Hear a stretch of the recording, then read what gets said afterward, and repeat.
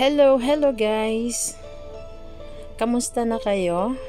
Ayan ngayong araw ang ating lulutuin na naman ay beef and beans. Guys, itong masarap na recipe ito. Beef and beans, masustansya. Okay guys, pero bago yan, intro muna tayo.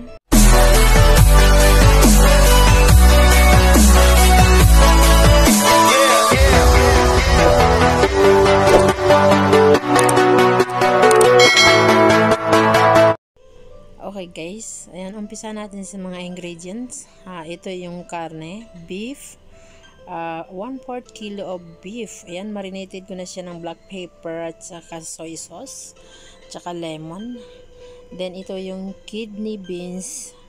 Ito yung gagamitin nating beans ngayon.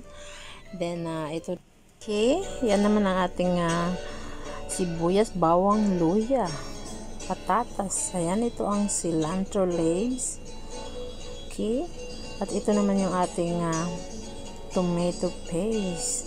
Okay guys, sa isang maliit na kaldero, ating igigisa yung bawang, sibuyas, tsaka luya. Okay. Ayan, unahin na natin yung bawang. Okay.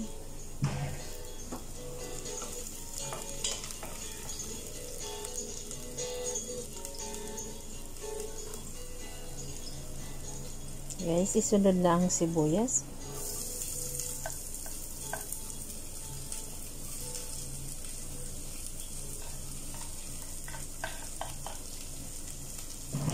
Alright. Ayan.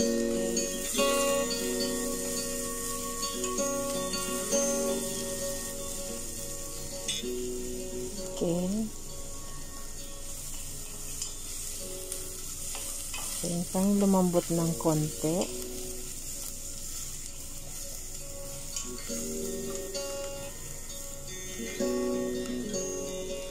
Ayan, okay na. Sunod na yung karne.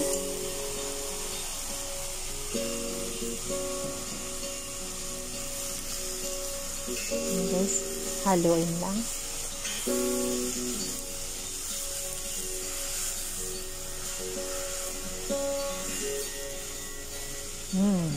Pango. Okay guys, takpan natin ito ng 5 minuto. Ayan.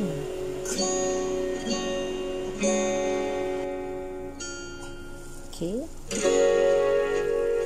Check natin ulit.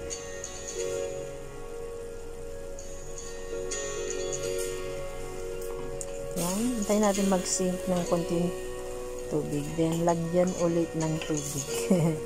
Ayan, ang nilalagay natin dito guys is kumukulong tubig. Ayan. Kumukulong tubig para agad-agad ay kumulo na siya. Then, takpan. After 30 minutes, i-check guys. Ayan.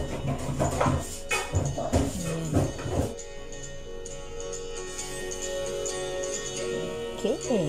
Ayan. Nawala na ulit ang tubig. Okay guys, this time pwede na natin na isunod yung yung ating patatas at saka yung sili. Alright. Ayan guys, lagay na natin.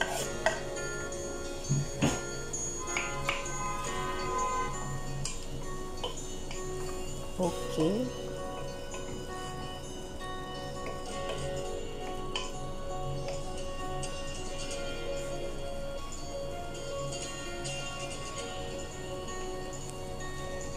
Ayan, lagyan na natin ng mga spices. Ayan, ground black pepper.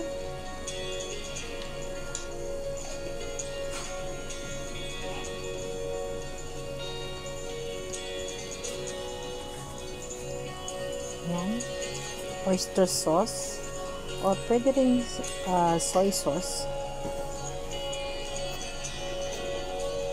Ayan.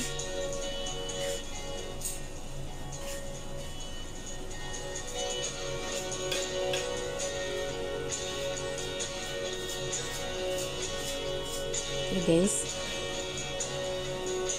lagyan natin ng konting asukal guys. Instead of betchin, gagamit ako ngayon ng asukal. Okay. Alright. Yan. Pwede na. Haluin natin.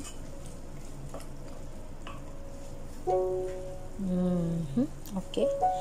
Then, isunod na yung tomato paste.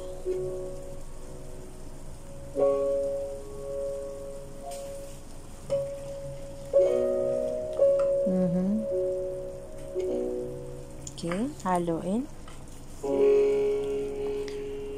Alright. Okay. Haluin ang mabuti.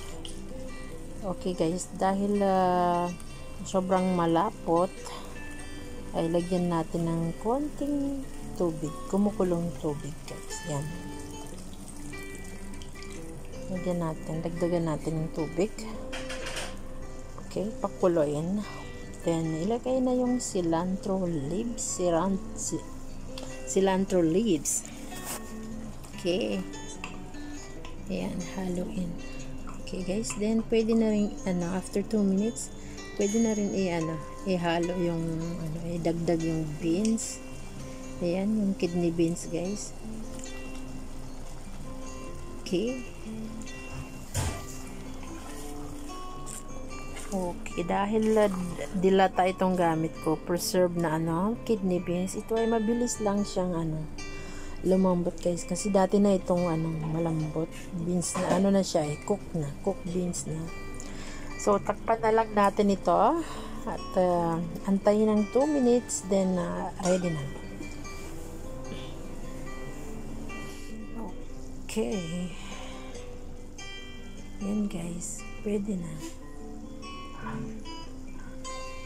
Okay na yan. Okay na yan. Lumapot na siya ulit. Ayos na. Okay, patayin na natin. Patayin na natin ang apoy niyan.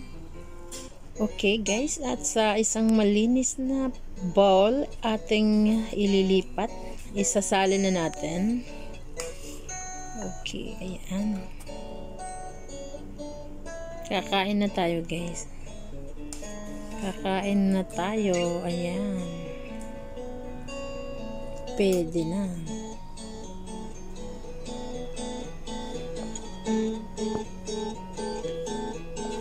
Okay, ayan. Kainan time na. Asa na ba yung kanin? Hindi pala ako nakapagsaing ng kanin. Diet kasi ako ngayon. Kaya, no rice muna. No rice. May patatas. Since may patatas naman at saka beans. Okay na yan. Okay guys. Ayan, maraming salamat sa inyong panonood. Sana may natutunan kayo at na-enjoy nyo ang aking cooking tutorial. Hanggat sa muli. Bye-bye.